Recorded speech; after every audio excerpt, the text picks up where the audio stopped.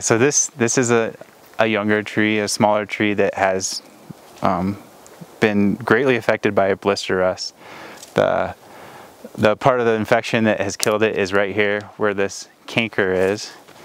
Basically the canker girdles the tree, and that's where it ends up dying.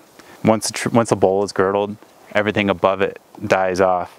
You can see there's still a little bit of life and down below, but I don't give much hope for this tree.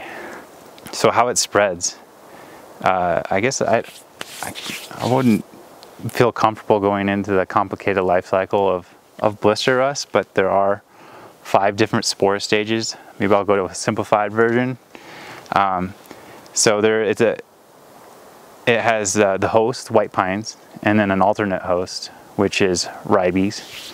There are 2 other minor alternate hosts, but the main one being ribes.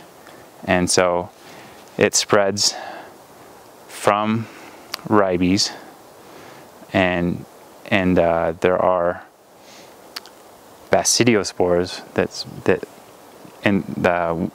that move from the ribes into the needles of the white pine.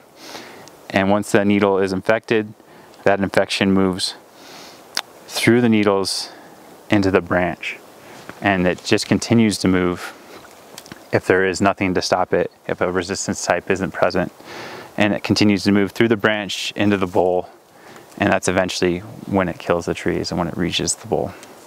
And then as there's an infection, there's what are called achiospores that form and are released in the wind, and then they spread back to the ribes plants or the other alternate hosts.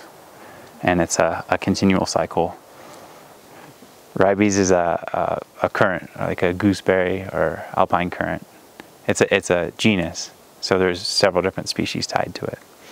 It isn't new, but it is newish to our greater Yellowstone area. And so it is impacting it greatly.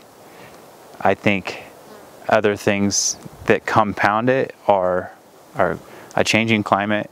The tree is having to deal with other stressors, such as higher levels of mountain pine beetle, competition from other species, and that just compounds the issues that blister rust brings.